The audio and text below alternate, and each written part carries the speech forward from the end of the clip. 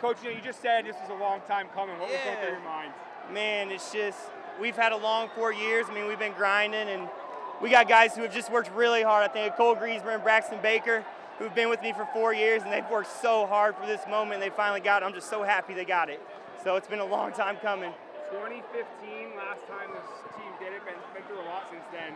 Yeah, been a lot. Yeah, I've been through a lot, but that's where we belong. I'm being honest when I say that. Hillcrest basketball belongs in the postseason. We've done it forever, and we're back, and we're so happy to be there.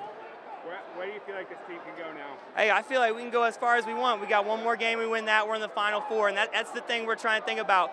We're not ready to stop practicing yet. We're not ready for spring sports, so we're ready to go as far as we can. Just talk about what happened when you guys took over there. Yeah, we've talked about all year not quitting. We're not going to quit anytime soon, and we didn't want this last game to be ours.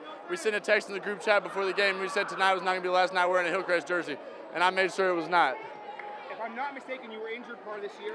Yes, sir. Yeah, so what was it like waiting to come back for this Yeah, game? it was terrible. I'm going to be honest. It was terrible. I had a fractured tibia, and there was times at the beginning of the season I didn't think I was going to come back, but thank the Lord above. Without him, I wouldn't be here.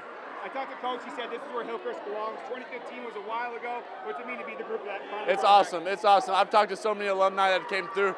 I talked to Brady Petrie before the game, and he was the last one to win a championship here, and I told him forever, I was like, I'm going to put my name up there, and they told me that's what it's for.